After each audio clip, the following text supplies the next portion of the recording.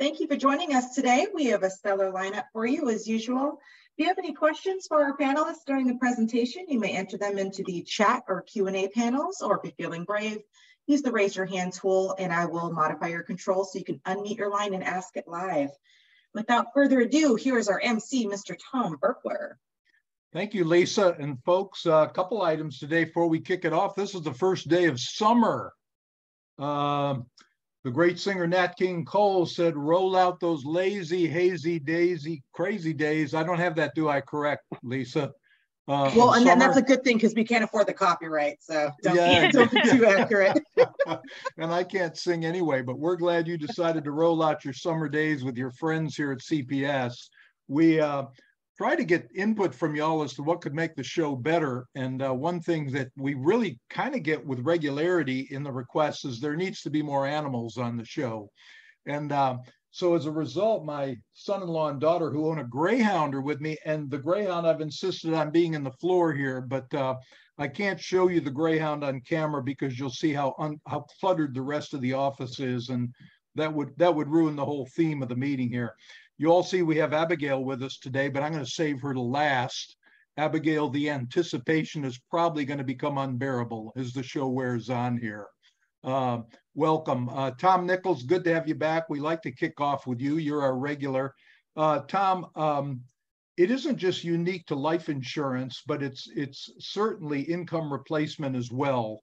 The whole question of health. You can't just buy something. They want to measure up, and you're going to discuss a case with us today that actually solved two needs.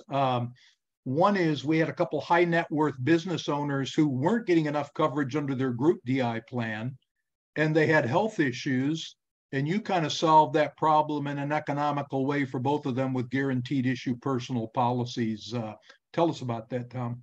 Well, we partially, did this. Let me start at the beginning and explain kind of how this evolved, because I've been participating in a lot of point of sale for advisors who aren't real experienced when it comes to selling disability insurance, which they kind of lean on me to talk to their business owner clients, their individual clients, and help them walk through the process and make a meaningful recommendation that's going to meet their needs most effectively. And so I had a situation where a health insurance advisor had come to me and he says, Tom, I'm working with this attorney group and they've got group LTD in place, but I don't think it's sufficient for the equity owners in the policy at the firm. And so he was able to secure a census and a copy of their plan that they currently have. And I want to take and kind of share my screen here real quick, just to show you what we were looking at. And so this is what they call a scatter graph, where it kind of shows the whole company. And this is where their LTD plan was, right at an income level of about $220,000. And you can see the administrative staff, the paralegals, everybody down here has 60% of their earnings protected. But here we got a couple of attorneys that are just above that. It's not going to be detrimental to them, but up here are the equity owners of the firm. And they're earning $800,000 each. And you can see their ages. They're up there in their mid-50s. And one of them is a diabetic, and one of them has a serious back problem that probably wouldn't qualify for traditional disability insurance. But the point is that they didn't know that they could apply for supplemental coverage through the group and have an individual policy issued on a guaranteed issue basis. So we were able to secure additional coverage for not just the equity owners, but a little more coverage here for these attorneys as well. And so I'm going to kind of scroll down here a little bit just to kind of show you what we did. So we were able to take the 9 lives right here and get an additional $7,500 of monthly benefit. Now, these are individual policies that we're going to go with them, even if they were to change firms or go somewhere else. So the individual policies for the attorneys, and we do a carve out for just the highly compensated people who didn't qualify. And so they do have own occupation, but you can see the premium down here is not too shabby, about $1,500 a month. And they were happy to get that additional coverage just on a guaranteed issue basis. That brought them a little bit closer to that 60% threshold. But the more important thing is that it was guaranteed issue, and they didn't have to go through all the medical underwriting, the financial underwriting. They were able to just issue policies just with a census submission. So they were happy with that. The advisor was happy with that. We were able to split the case, and he was like, Tom, just drive the bus for me, make it happen. So I was the one that filled out the applications, did all the heavy lifting for him, and he ended up looking like a hero to his business owner clients to get that additional coverage that they probably otherwise would never be able to get. Tom, you and I were kicking around before the show. What's the minimum number you need in order to get that guarantee issue? We need 5 lives in order to get guaranteed issue. The larger number of lives, the higher the guaranteed issue amount, of course. But the minimum, it would be 5 lives in order to get some GSI. And they'll usually come in at 5 for $5,000, 6 for $6,000, and so on. But we were able to get the 9 of them covered with $7,500 tax-free. And just to convince the folks, this is not a contrived illustration you have here. Not that you're known for glossing anything, Tom Nichols, but certainly our heart leaped. This is an actual scatter chart here when we saw what we needed up there with regard to the 5 individuals. So you just never know. You never know what you've got for opportunities there. Yeah, it's a real case. And my suggestion would be for those of you that are working with attorneys, with dental offices, with professionals that have group LTD in place, find out what the maximum benefit they'll pay, because most of the time the owners, the highly compensated, don't realize they're not getting 60% of their earnings. The lower compensated people are, but we can do a carve out and secure that additional coverage and put them in the most favorable position. Tom, explain, you've done this before and I've forgotten, but the 60% limit on the amount of coverage you can have, does having the group in first, does that work for or against you as far as counting toward that 60% max? Well, it works better if you have individual coverage. You can buy more individual coverage without group than you can with group. So if you're looking for individual coverage first, you could buy $25,000 of monthly benefit and then stack group on top of it and take a pay raise if you went on claim. Yeah, so you can get your full max with the personal first. Oh, so, yeah. And as always, Tom, you and Steve are both available to even get on with a client if the agent wants to discuss what the issues are. Tom, thanks so much for being with us today. And let's keep in mind, guarantee issue is not just for life insurance. All right. So Seth Trickle. Seth, you haven't been on with us a while here. That's our fault. We owe you an apology, especially in view of the fact that you're kind of on by audience demand. We've gotten a lot of emails asking, where's Seth? And so I hope maybe in their eyes, we're making up for a little lost time here, Seth. So for sure. Laying the predicate for what you're going to say, Seth, is everybody, and part of the reason you haven't been on is you've just been so busy with regard to the interest rate environment and the activity we're seeing in annuities now. And you and Brian and Scott have all been pushing over the shows the past couple months, what you like to call the annuity rescue program, where people are stuck in low interest annuities. Talk to us about that. Tell us what you're doing and what you might be recommending for the folks. Yes, absolutely. Thanks, Tom. And I have been busy assisting advisors on a day-to-day basis with understanding where their opportunities are right now. And this is a slow time, obviously, for a lot of us in the industry. You know, a lot of it's tougher to get in front of your clients potentially. They're on vacations, things like that. And I think this is a good time of the year to go in and reevaluate your existing book of business. So take a look at annuities that you've written over the last decade or so. And in particular, any of the ones that were written about 3 or 4 years ago, at least.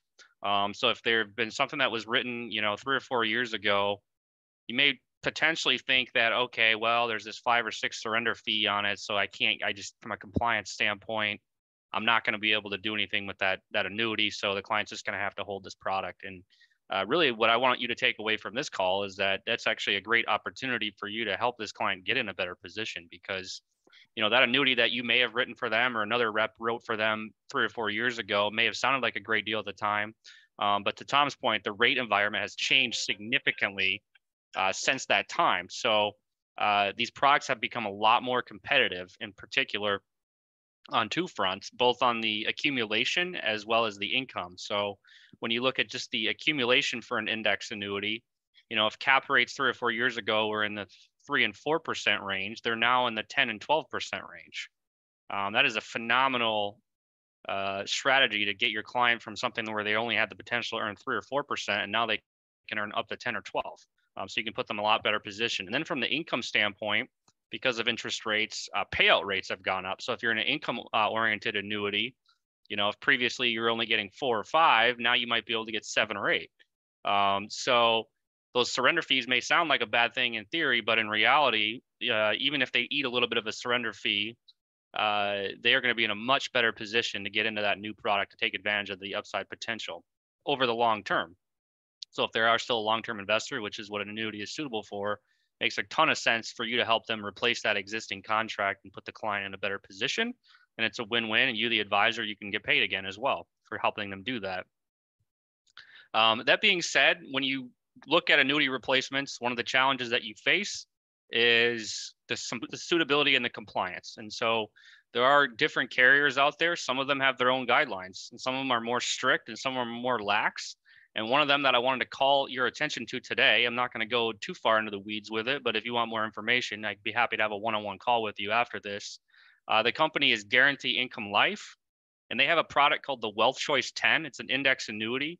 And what it actually has right now is a 5% premium bonus. And what that'll do is it can help you alleviate a lot of those surrender fees that may be on the existing annuity. They will accept that business. And another reason I like this carrier is because they have more of a realistic guideline for suitability for annuities. So some carriers have a hard line in the sand saying you cannot put beyond 50% of your net worth into an annuity, your liquid net worth. This carrier doesn't look at it that way. What they look at is the sum of the whole. And so really all they're looking for is liquidity. So if somebody has $10 million in the bank, some carriers just have a policy, we can't put any more than 50% into that annuity. It's a hard line in the sand. But in reality, somebody that has $5 million in cash sitting in the bank, they could totally buy an annuity. This carrier looks at the whole picture.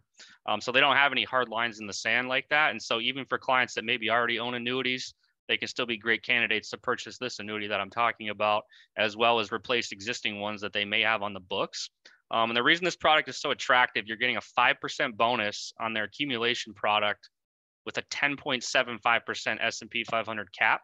Meaning you get to keep up to 10.75% of each year's annual return of the market with zero risk to principal and no fee. So if that is something that you want to learn more about, I've been helping a lot of advisors do replacement business this summer in particular. So feel free to reach out to me and Lisa can share my contact information for you. Yeah.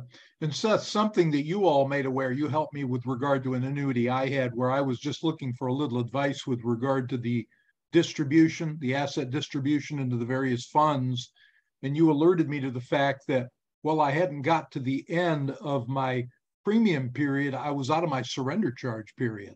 So I was able to go ahead and convert without incident there. And of course, I always like what all of you push. I call it the progressive rescue plan, where even if you're under the surrender charges, take the 10% free withdrawal every year and slowly begin getting it into a better place to go. So yeah, we've seen that, with larger contracts. If someone's in a contract that they bought for $500,000, but if they have a 10% free out, if they're in something that's giving them a cap rate of 3%, we can get you 12, like that 50,000, we can put that to work harder for you, right? So it's definitely beneficial to you and the client to make that transaction for sure.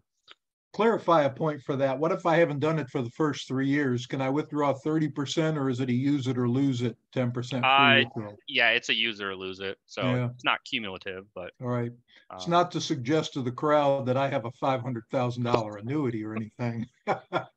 Seth, thanks so much. We got your name up there. And again, I emphasize that you or Brian or Scotty are all ready to get on the phone with the client if the agent prefers to talk to them about their annuities. Thank you. Absolutely. Thanks, Tom. Yeah. Abigail, I'm going to use the Corvette that Lisa wants to buy as the example of what you do for a living. Lisa says she wants the Corvette because she wants to look better, but all of us on the call agree that she doesn't need much help in that regard. But it's really keeping things in order beneath all of the glitz and the glamour sometime. And that's a good way to describe your job. You keep everything running there, and you do the kind of thankless job to see that things don't crash and burn after we marketing folks sit out here and give them all the sizzle. You and I kicked around, and I kind of talked to you going into the show yesterday that what's big, and you kind of said you wanted to talk about conversions because they're coming up so much. When somebody comes to you and says, I want to convert my term product, how do you go with that, Abby? What's the steps? So thank you. You flattered me before, Tom, that I keep everything going. But for conversions, if it's an existing client, then we just check with the carriers, make sure that it's still within its conversion eligible period. And if so, we run some illustrations, find what's best fit for the client. But we also want to get the bigger picture. Is the client still insurable? Would another term policy be good for them? Or would a different permanent product, but still a permanent product, be good for them if they can still qualify through underwriting? Because the good thing about conversions is there's no medical underwriting. So you get the rate class that your term policy was placed with. The shopping for the better product, even if maybe there's been a little decline in health, Abby, back in the old days, basically when you converted, you could go to any product in the carrier's portfolio. What have you all found over the last few years as far as what the options are? Yeah, so it's really dependent on the carrier. Some carriers like Lincoln allow it in the first 7 years of the policy. John Hancock allows it in the first 4. So it's real just dependent on the carrier. But where was I going with this? Yeah, so it just depends on the product. And if a product at a different carrier is better and maybe standard rates, you'll get there, but your existing policies at preferred rates, you might still have a better policy with standard. So it just all depends. And that's what we do, is we look at the full picture. And Abby, you and I were talking too about the fact, and we aren't going to mention their names because other carriers do things for us so much better ways, but there's some carriers that just have lousy conversion products. Yes. How much do you take that into consideration when you're coaching somebody on what term product they might want to buy? We definitely take it into consideration. So yeah, even though they might be the lowest price on that term spreadsheet when you run a term quote, if you're looking at in 5 years, does this client want to have a permanent coverage, and are they going to use this term policy to do it? We might not recommend some of those carriers that are on the cheaper side. And that's not even just for conversions, but also from a service level as well. Yeah. And you mentioned the service in particular, and we have a couple companies we could mention that are problems there, but you and I aren't going to, because not many people know this, but we're pretty diplomatic. But there's such a tendency to treat term like a commodity now, and you were expressing your frustration a little bit. And so many times when people go to a spreadsheet that's generated for them, what they're choosing is the lowest price, but it isn't even that much difference. Yeah, sometimes it could only be $1 or so a month. And just because you see the lowest price, you go with that one. Sometimes you have to think that the $1 or even $10 is worth it. I mean, those numbers are really just random, but the point is the cheapest doesn't always mean it's the best. Yeah. You mentioned for good conversion, you mentioned John Hancock and Lincoln earlier. What's available in their permanent portfolio on a conversion? Are they pretty wide open as far as what you can choose? Yes, those 2 carriers, you can choose all of their permanent products. That is subject to product availability at the time of conversion, though. So what's available when the term policy goes in force might not be available when you convert. Sure. But right now, that would be a consideration as to the type of term you bought if you thought you were going to convert. Explain, we talked a little bit about this too, Abby. Somebody's maybe 5 years into their 10-year term, and they realize they bought the term for economy to begin with, but they recognize they're going to ultimately need a permanent product. What's the kind of give and take with regard to somebody making a decision to maybe convert early before they're to the end of that premium paying period? Well, the earlier you convert, the better rates you'll get because you'll be younger. So as always, we say it's better to be insured today than it is to be insured tomorrow, kind of thing, or next year. A lot of times we see people trying to compare rates this year to what it would be at the age they are next year. And there's a lot of variables with that, and we won't really be able to guarantee what can happen next year. Yeah. But it's just, I only bring that up to show that we really try to talk people through as to what all the considerations are, that the debt conversion has a lot of things, a lot of things about it. You wanted to say a word before you got off about third party authorization too. Tell us about that. Thanks. Yeah, so if you have a client who maybe has a term policy that was written through a different agent, we can still look at that and we can find out the conversion information, and we'd be happy to help your client and help you with that. All we need is a third-party authorization, and each carrier has a different process for that. And if you reach out to me, I'd be happy to find out what we need for your client and their specific carrier. And I think that's the key, because so many times an agent might even bring in a letter, a good letter, but it might not satisfy the carrier. And I know you try to alert them to the fact carriers are under a tremendous amount of liability with regard to giving out information.